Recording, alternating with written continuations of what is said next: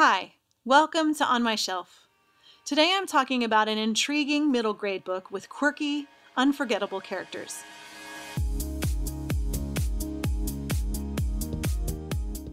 Splendors and Glooms by Laura Amy Schlitz won the 2013 Newbery Medal.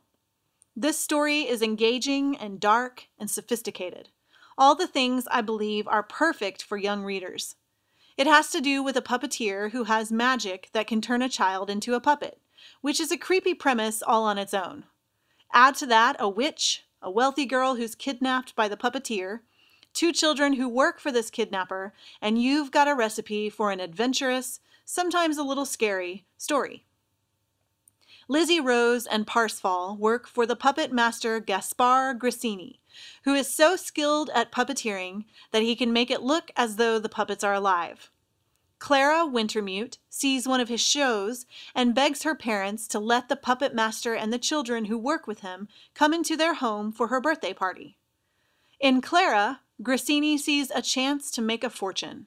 In Lizzie Rose and Parsfal, Clara sees a chance to make friends and change her lonely existence, even though social rules say that this is little more than a child's dream. And then Clara disappears.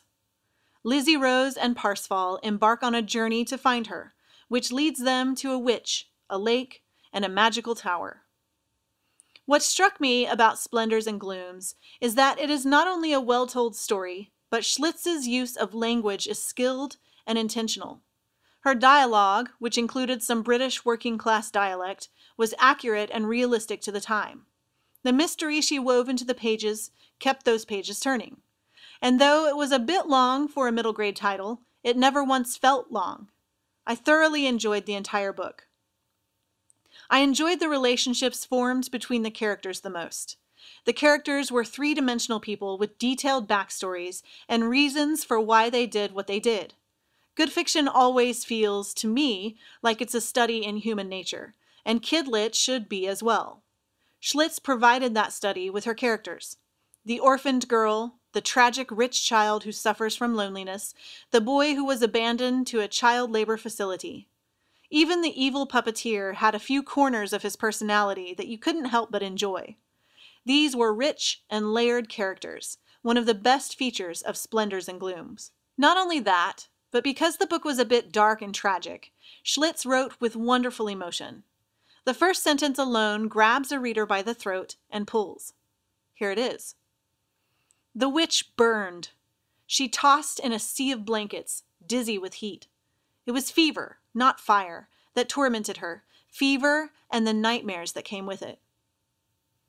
There is so much mystery and sensory agitation, the burning, and emotion in these three sentences.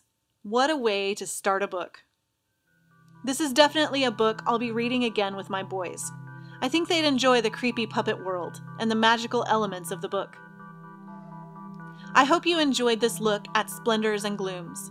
Visit racheltolson.com for more book recommendations. I'm Rachel Tolson, and this is On My Shelf.